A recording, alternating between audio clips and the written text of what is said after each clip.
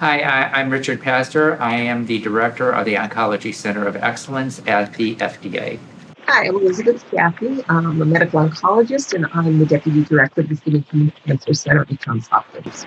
Hi, Eric Rubin. I'm a medical oncologist, and I oversee early clinical drug development for oncology at Merck.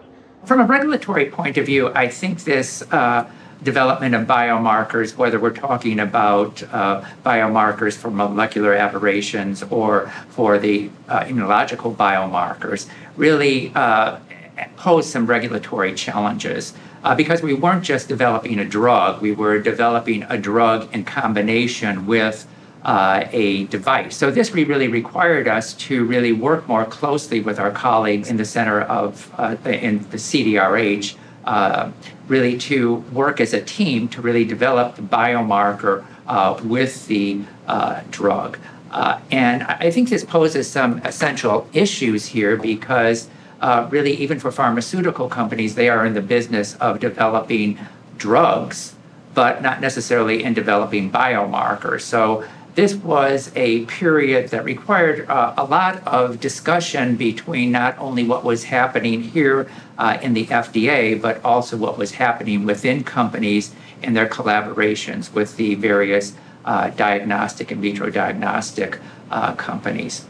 I think also, probably the ultimate of this whole development of biomarkers was the tissue agnostic indications, which we've now approved 4 of these.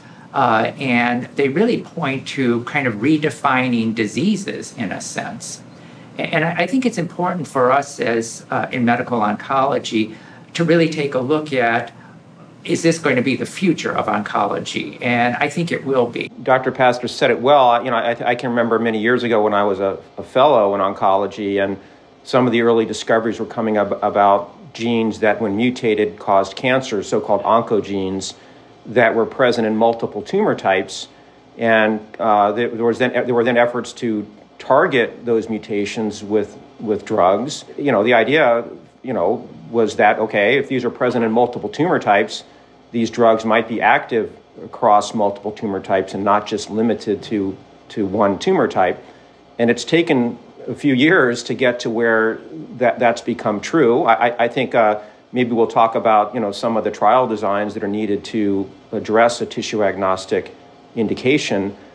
But I think it's a culmination of efforts that relate to understanding cancer's origins, and as Dr. Pazdur said, developing paths that enable an approval of a drug and an accompanying diagnostic.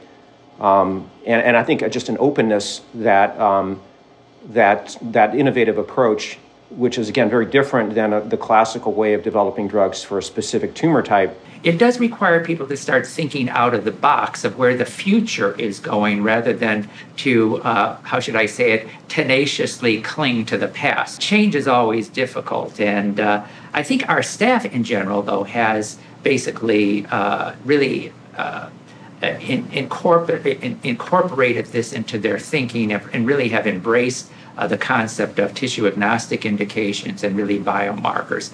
They make our job, and I've stated this on numerous occasions, much more easier. It's so much easier for us to approve a drug that has a 60, 70, 80% response rate than something that has a 10% response rate, and then we're arguing about the risk-benefit relationship with that drug. Many times we were arguing, does the drug work? And now we're many times asking, how fast can we get this application out? Because it really provides an important opportunity for patients to have access to really important drugs, and we want them to have important drugs. Change is hard in all different groups. We have our own, inabilities to change. But I think what is obvious to me, and I've been doing drug development for 30 years now, taking innovative concepts into first-in-patient studies, is that the FDA, industry, biotech, and academia have really come together. The FDA, in my mind, has really changed under Rick's guidance. They're really much more nimble and open and interactive and bringing us together. As Eric had said, Rick called him and said, why aren't you doing this faster? I feel that on the academic level as well, we're able to move new concepts into patients as long as they're scientifically sound and the study designs are good. And the other piece of this is that the patient community has really been important in all of this. And I think, again, not everyone appreciated their role, even 10 or 15 or 20 years ago, but they are a critical part of what we do. And it does have to be patient-focused as we think about things. And that's what I tell my young faculty and trainees. When you're designing your study, this has to be what patients want. We have to include patients. Yeah, I mean, I'll just comment. It is an interesting story. I think a collaborative story, with Merck and Hopkins and FDA, so that, as Dr. Jaffee mentioned, that we were approached several years ago now with the idea that first in colon cancer, because there were some of the early work with checkpoint inhibitors in just, the average colon cancer patient, there really wasn't much activity. But then there was the patient that Dr. Jaffee mentioned where there was nice activity. And I think it was people from Bert Vogelstein's lab, Luis Diaz, and others that hypothesized that certain types of colon cancer that were known to have defects in these DNA repair genes, mismatch repair genes, had very high mutation rates. And that these could result in what are called neoantigens. So these are abnormal proteins that can be recognized by the immune system, and that might make these patients good candidates for checkpoint inhibitors. And so it started off with a relatively small trial in colon cancer, and then the thought was, well, there was good results there in these what are called mismatch repair colon cancer patients. That why would this be limited to colon cancer? And so the study expanded to other tumor types. We followed up with our own basket type study again where we enrolled any patient who had this type of genetic defect. And I remember again getting a call from Dr. Pazdur because I think we had applied for breakthrough status in the mismatch repair colon cancer, and Dr. Pazdur said, "Well, why are you just stopping with colon cancer? Why not consider a tissue agnostic one?" And so I think perhaps we should have come to that earlier, but I think again it's back to where change is difficult, right? And so I think we were following more traditional tumor-based development paths, but of course when we got the opportunity from Dr. Pazdur, we pursued it with vigor. It's not about the clinical trial. The patients, I keep on telling people, the patients are not here to serve the clinical trial. The clinical trial is here to serve the patients that have cancer, okay?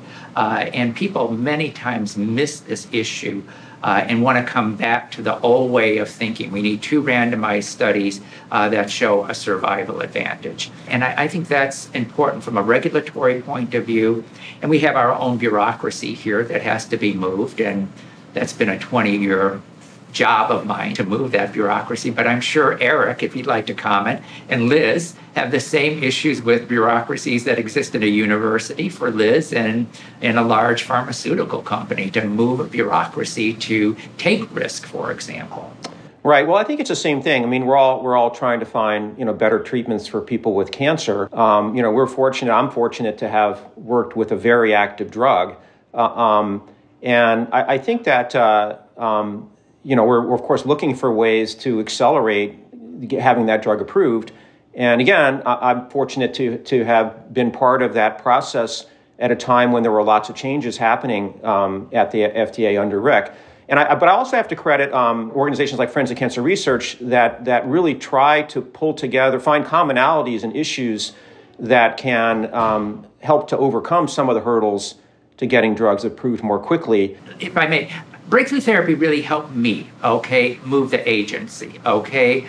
And I think people forget this. There's a clinical portion to an application, but then there are multiple other factions of that or parts of that application, including chemistry, manufacturing, which could be very problematic, okay, especially for very difficult and sophisticated drugs, clinical pharmacology, statistics, toxicology people. And when something is designated as breakthrough therapy, it does bring together people in a sense of urgency. The other one that I think was very helpful was the collaboration around efforts that ultimately enabled the approval for the TMB, tumor mutational burden high. And again, I'll credit Dr. Pazdur for this, because this was a natural follow-on to the MSI high approval.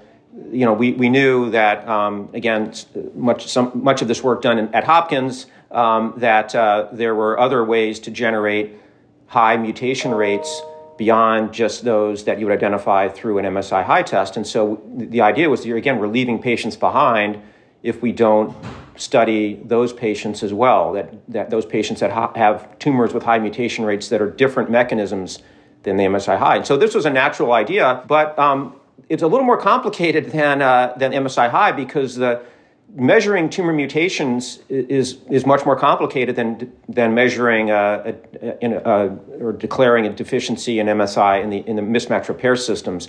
And so one of the issues there was trying to gain alignment across the various companies, diagnostic companies, therapeutic companies, on if you were going to pursue, again, a disease-defined indication like TMB high, how would you define it? And in particular, with the tumor mutation burden rate, unlike the MSI test, this is one where it's what would be called a continuous test, right? There's a range of mutation numbers that can happen in a given patient, unlike just being either positive or negative for the MSI high. And so this created quite a bit of complexity. And it was, again, I think through efforts from FDA and friends to pull together the various stakeholders here to say, okay, let's get together and settle on how we're going to define TMB high. And that actually happened, and was actually very important for us in enabling a proper study of the TMB high population, and ultimately led to the approval. We've talked about biomarkers, single biomarkers, but I've been thinking about mutation burden as a biomarker. We've had a number of examples where that doesn't fit all patients who respond to immunotherapy, and for many different reasons. And so how do we start to think about multiple biomarkers to identify the best patient population? Since cancer is complex, as we try to move to cancers that don't naturally respond to single-agent immunotherapy, it becomes even more important to think about this. It's not only going to be, well, I think, again, you saw that in melanoma with the BRAF and MEK inhibitors, right? So I think that's a perfect example of the proof is in the pudding, so to speak. If the drug works and you see superior response rates and superior activity with the combination of drugs, and have a strong biological rationale, which that did, obviously, because you had inhibition of two different pathways.